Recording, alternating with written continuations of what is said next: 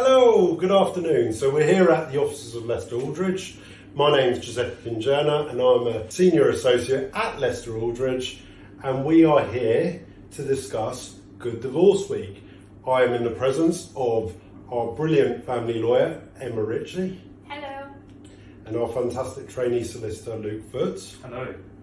So they are a vital part of our family team, but we're also talking about what is vital in terms of Good Divorce Week this week. And what Good Divorce Week is effectively a campaign run by Resolution.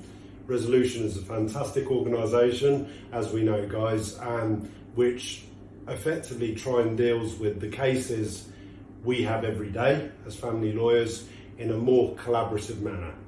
Now, in terms of Good Divorce Week, they try to do this campaign year in, year out, to effectively try and show how we can make separation, divorce, dealing with the finances, and most importantly, the children, better all round. So it's a really important campaign, and that's what we're trying to discuss today. Hello. So another real huge issue again in this Good Divorce Week is ways to avoid court, because I think you guys, we agree, we've already discussed what crisis we're in terms of family law, in terms of the system's creaking. Sadly, we can't just rely on court for various reasons we've already discussed and touched upon during this week. But Luke, you've got a great quote regarding this, haven't you? Yeah, so from the Law Society president recently said that the government must ensure, so far as possible, that there are sufficient fee paid and full-time judges to deal with existing and new caseloads. And also sort of like a recent statistic shows that there's 111,000 open family law cases, with near enough like 2/3 of them being open private law cases. Good grief. I think that's a really interesting quote, Luke, in terms of Good Divorce Week's focus this week on the overstretched family courts and trying to keep matters outside of court. Giuseppe, as family lawyers, do you think we do enough to help clients avoid court? And can you talk us through some of the alternative options available to clients? Yeah, no, it's a good question and great quote, Luke. I often have this conversation with my clients, particularly when it comes to, it's not, as I say, you know, if we separate the main areas we do, if we say divorce in one column, financial aspects of the marriage in the other, children in the other, and you know, we have either a mixture of those, we have all issues sometimes, but ultimately when children are involved, I will always say to my client, look, no matter how bad matters are now, it's not just about who has the children or the child this weekend, the school holidays.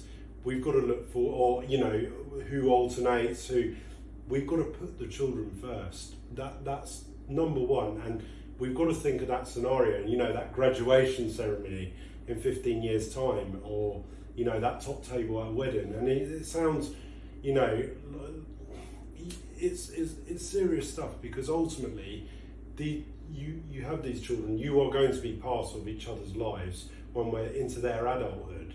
They don't want you squabbling, and what court can do, you know, once you've gone through that whole process, it's horrible.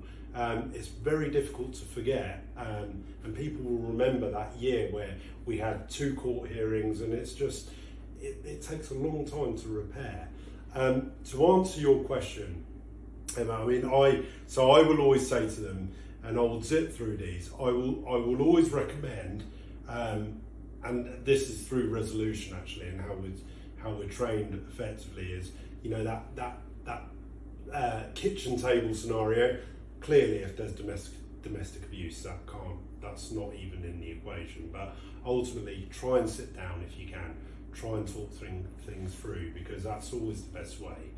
Secondly, mediation. As we know, mediation is without prejudice. If matters are agreed on what's known as a memorandum of understanding, then you have an agreement in place. Yes, we know that it's all without prejudice, as mentioned, but I will come to a way that we can try and implement that later.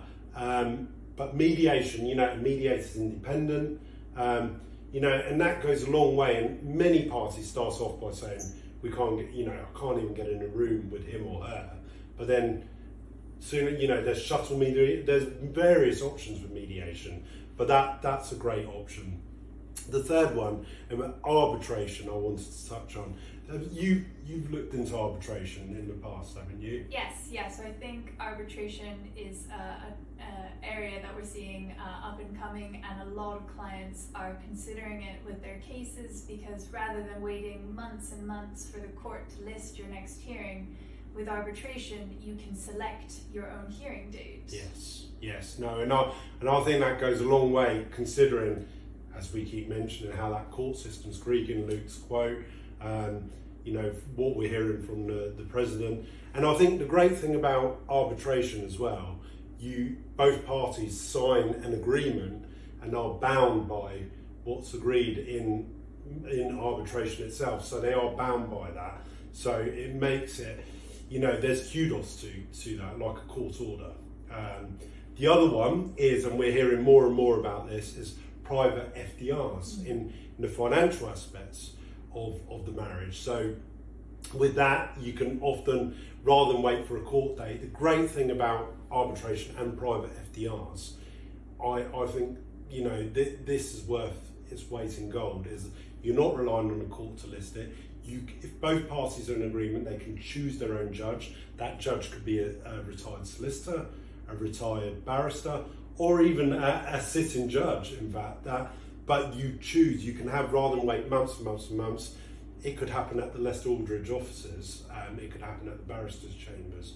We don't have to rely on the court's timetable, which is great. Another one I suppose we need to discuss is collaborative law or round table meetings as well. More away from the kind of an agreement, but what that can happen with those is I've been involved in probably 5 or 6 really successful ones where it'll be my client and I, my counterpart and his client or her client, and we thrashed it out. And if you can reach an agreement, record it on a heads of agreement, thereafter us as lawyers between us can draft a consent order. That's something that, because ultimately you're negotiating in court anyway. Why can't we do that at one of the solicitors' offices? And so collaborative law, we're encouraged with that from resolution, certainly. And also there's the last jigsaw piece should be court, okay? That's the last resort. And I'm always pleased if, a client can say, look, you fought tooth and nail for me and avoided court, then that's makes me happy.